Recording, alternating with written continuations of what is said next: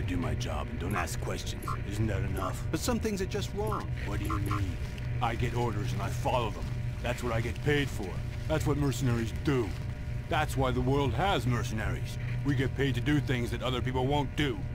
Not to ask questions. But what if it's really wrong, like really flat-out evil? Is it still okay to just take the pay and not ask questions? Of course it is. That's why they have to pay us. Don't you get it? People are good for free, but they have to be paid to be evil. That's how the world works. So you're saying that we're evil? As long as we're on the clock, yes. Oh, that's okay then. Thanks.